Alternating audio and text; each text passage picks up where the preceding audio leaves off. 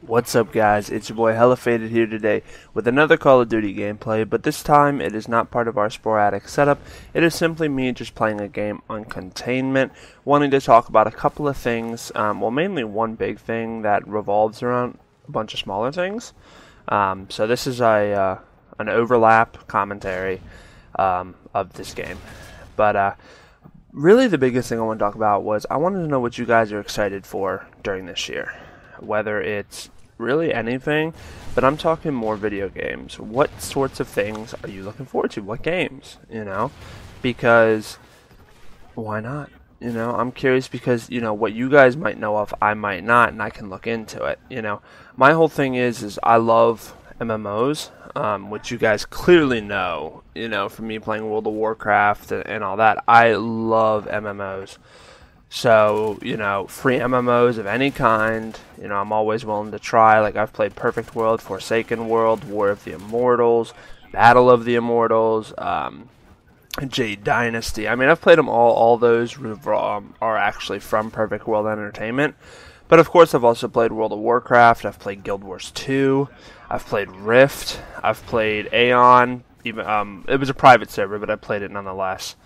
No, I might have played the free-to-play. I don't know. All I know is I've played it, and all sorts of other games that have come out over the last, year or so. Like, I've played Vindictus, Ninth Continent, or Seal of the Ninth Continent as they like to call it. But there's a lot more games coming out this year that either have already come out that I want to play, or haven't come out, but I'm going to play. So a couple of those games that I personally am going to play would be, I want to play Mario Kart 8 for the 3DS because I'm a huge Mario Kart fan and I don't own a Wii U. And then I want to do Super Smash Brothers because that game, I will forever love Super Smash Brothers. I got it for the first time, I think, on the N64, and ever since then I've played every single one of them to the fullest extent, and I absolutely fell in love with it.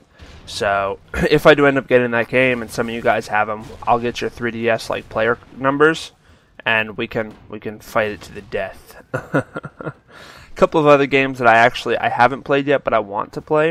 I want to play Titanfall. I don't currently own an Xbox, nor do I. And I'm not one for first-person shooters on the PC, so it's kind of disappointing for me. I do wish that they made it for the PS3 and PS4. Oh, pardon me, you guys. Pardon me, I just woke up. But I understand that each system is always going to have its, unique games. Like with PS3 and PS4, it was Infamous Second Son was one of the games that were strictly dedicated towards PlayStation. So, there's been a big variety of games, but Titanfall has always looked like one of the most badass games that that I've just from footage and trailers and all that. So, that's definitely one game I want to try. And then I actually just found out that they have a Fear Online. It's a free-to-play MMO. Or I don't know if it's an MMO, but it's a free-to-play. And if you guys haven't played Fear, that game is the shit, man. I don't think I've ever screamed so hard in a game in my life. I mean, other than maybe from, like, Amnesia. But Slender Man never really horrified me too much. But, God, man, Fear, that game was so much fun. I played it with, like, 3 friends of mine. And these little SOBs, we were screaming like little girls during this. And we were playing it during the broad daylight in the living room, where sun was peeling in.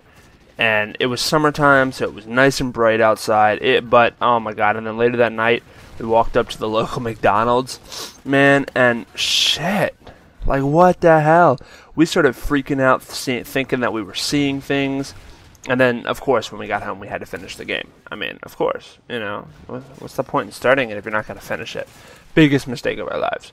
And then Fear 2 and Fear 3 we played, but they weren't as good, I don't think. Fear 1 was definitely the best one, in my opinion. So I definitely have to try that out. And then, there's just, in general, quite a few games that I know of that are coming out later this year.